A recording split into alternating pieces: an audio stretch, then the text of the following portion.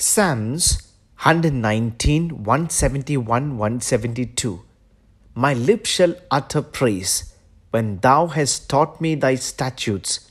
My tongue shall speak of thy word, for all thy commandments are righteousness. In these verses, we see a person who decides to praise and sing. There are many reasons to praise God, but the one that stands out here is because God teaches us His rules.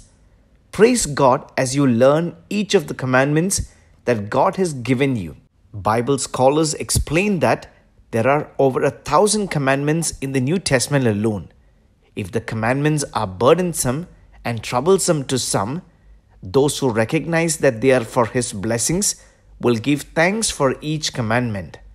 One who gratefully learns God's commandments are the cause of His blessing, then recognizes them as righteous.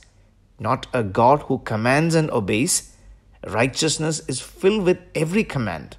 In history, we can see many rulers who made societies miserable by implementing unjust orders.